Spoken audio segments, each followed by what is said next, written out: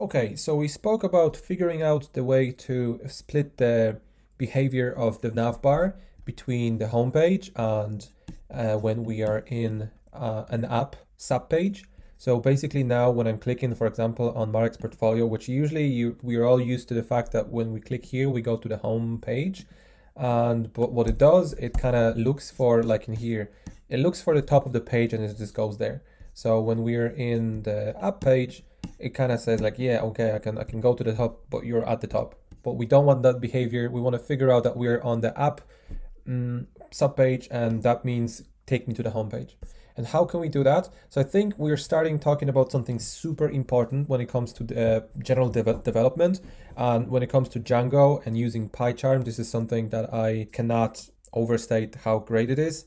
Debugging. So how to debug? Whenever there is, you know that the code goes through, and basically all those lines here, so for example here, the code does go through this file, and it does go through this file, and it does go through this file. But because we were working on certain views, we might want to use those views as the place where we debug. So let's start with this. I want to know, how can I tap in to the request and figure out how does it know on which page does it reside? Where are we right now? Which URL was clicked? So what I'm gonna do, and do it a lot, I just gonna go, because it's so short, there's nowhere I can stop. Basically with those dots here, I can stop my code, but as you can see, I don't have much to stop. If I stop here, it's not really running the code, it's just the definition of the function.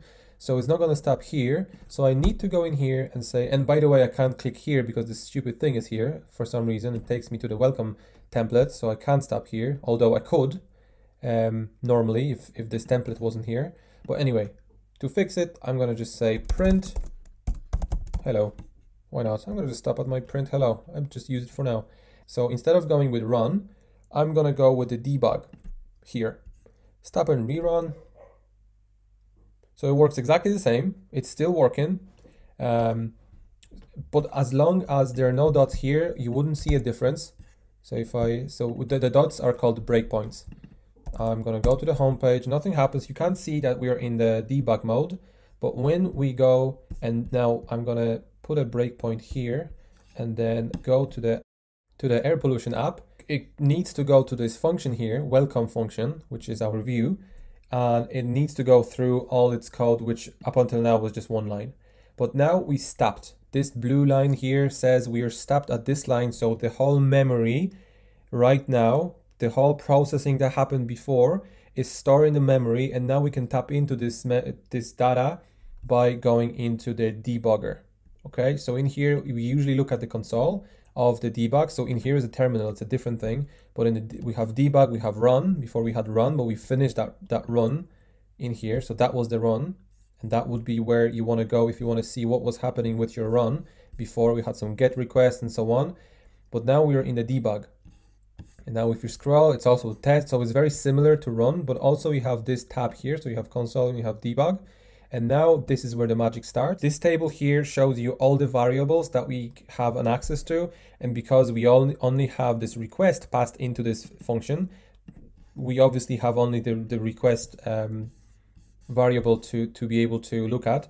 But there is a lot to look at. As you can see, there is a lot of data in this one request structure. It's an object. And as you can see here, the path to whatever I clicked right now is air pollution. So basically what I'm looking for is request.path, and that will return this string air pollution. So in here, I'm going to call it, and I'm still stopped there, so I can still kind of write my code. The Django, Pycharm is not going to rerun the code or whatever right now. I'm still able to do something like, so let's say page or context. Page is request.path. And look at this, I can do something like this, select it and click on this button here, evaluate the expression, automatically taken to my evaluator, and then I just hit evaluate. I made sure that this is exactly what I'm looking for. Close, happy enough. So now I'm gonna pass that as a context. context. And now I should be able to say, okay, if the page is so and so, then do this with the navbar, and if it's something else, then do something else. Okay, so I'm gonna just run it, and in here it's just like continue, resume the program from this breakpoint to another one if there is any. I'm gonna delete that line. Okay, I'm happy with this. I know I'm taking the path to this page, and now I also have it in my context. What I have to do, I have to repeat that for every page. So let's go to website views, and I'm gonna just add in here, comma, page, or I can call it path, but I'm gonna just stick to page, request dot path. Okay, and now I have it in both, so it's gonna be passed to the base HTML. Well, it's passed to index that extends base HTML, so that's going to be in there as well. And we go to base, and we will go in here, Mark's portfolio, this one here, and instead of having this hash page top, we want that when the page is called nothing. Let's see how it looks. Let's go to website views and just click, let's say here, and go back to the main homepage, and let's see in here that we have, if I select this and do evaluate, it's just a slash. So I'm gonna just write in here so let's resume the code so it doesn't hang in there, and in the base I will put a if statement. So if page is what are we looking for? Slash, and then I always end if, and then put something in here. So if it's a if it's slash, then behavior is supposed to be like this, but then else, also we can actually do else in here. That's a good idea, instead of checking the rest. Else, I'm gonna just paste it here, take it away from here, and change this to slash. So that means take me to the home page. Take me to the home page. Let's save this, refresh.